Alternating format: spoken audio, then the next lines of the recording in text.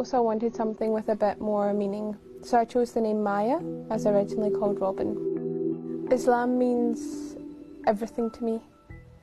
Islam is my whole life. I believe it's given me everything that I want. Not materialistic things, but it's giving me contentment in my heart.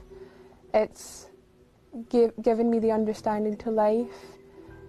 It's told me why I'm here, what I should be doing.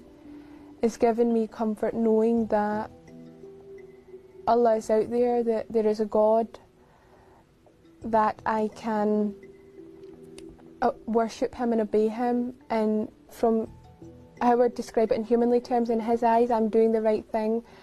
You know, no longer do I need to lead my life by my own moral compass. I've got God there to tell me what is right and what is wrong, and I know in my actions that I'm doing the right thing.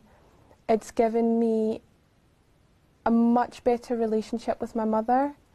You know, she's a very private woman, stiff upper lip sort of thing. Now, every day she tells me she loves me.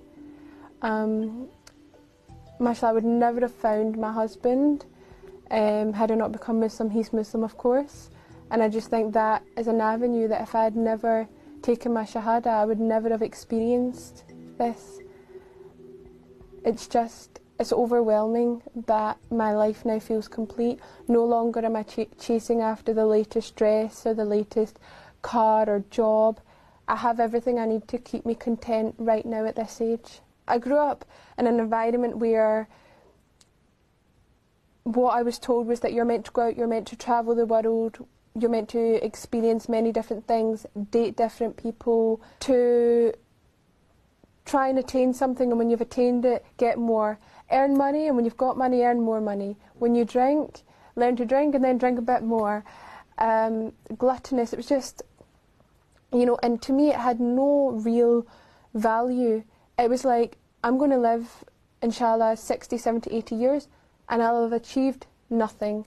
Now I understand my place in this world and what I'm here for, and that's to obey Allah and complete my duties as a Muslim, spread Islam, and be an example to the community and my sisters around me.